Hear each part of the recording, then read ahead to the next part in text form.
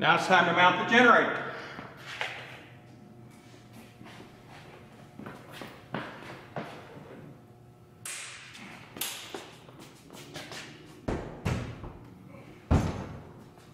The next step is to get the electrical power installed in the generator. First step is to drill a hole in the cabinet, determine the location.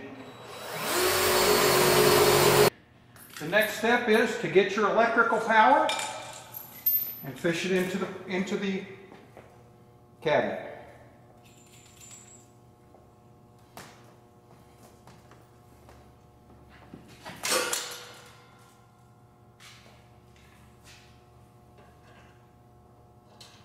Once the power's into the cabinet, then it's just a matter of getting your 3 wires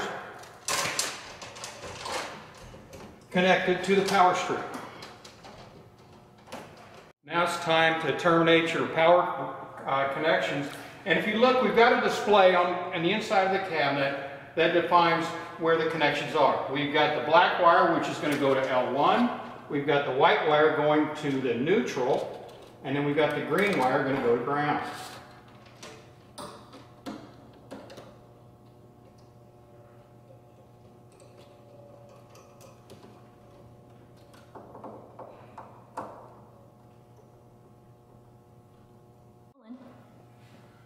Okay, now that we've turned our circuit breaker on, let's check and make sure that our power connection is correct.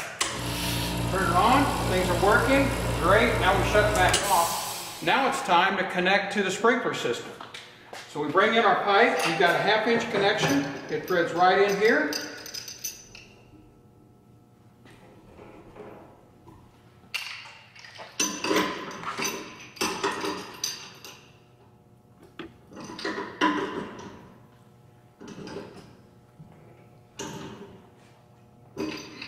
We now have our 1/2 inch supply line going to our sprinkler systems.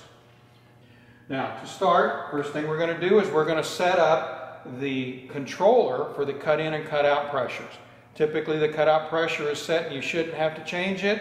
The only thing we need to change is the cut in pressure, and that is based on the air maintenance device setting.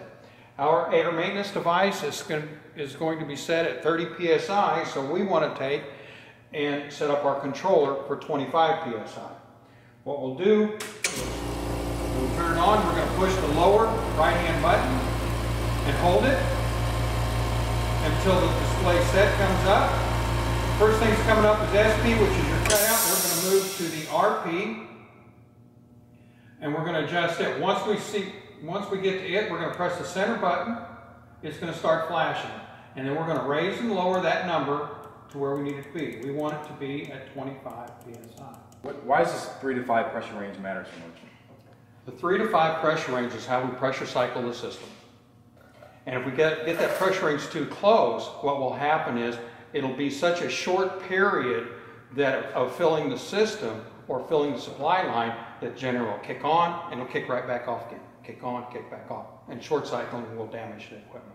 So we don't want that. We want to keep that range at least 3 to 5 pounds.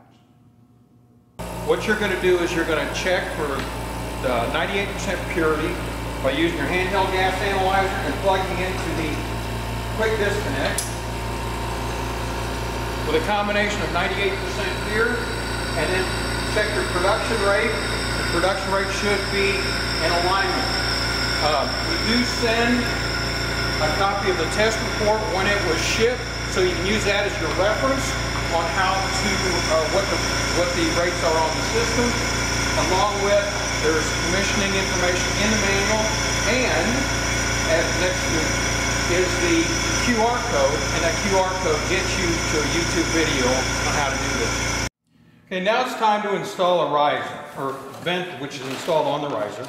First thing, you get installation instructions along with a QR code. There's also a sticker to install on the riser. The vent itself is fully assembled. However, we do have a union on the vent, which makes it easy to install and great for servicing.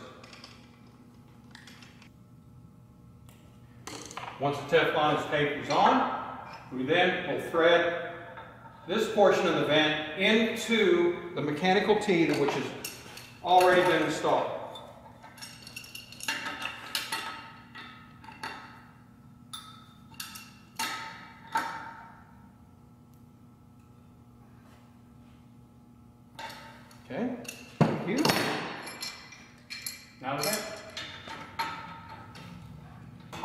of the fact that we're pressure cycling the system, we can install the vent anywhere we want.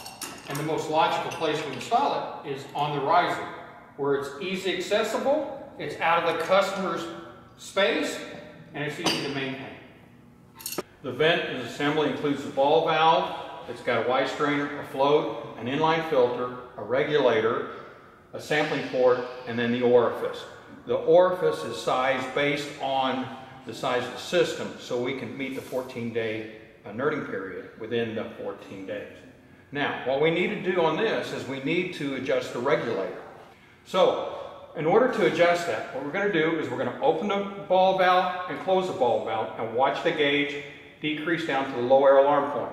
If it doesn't, what you need to do is pull down on the cap and turn it either to the left or to the right to raise or lower it, depending on what you need. Once you get it set, close it, check it one more time, open, close.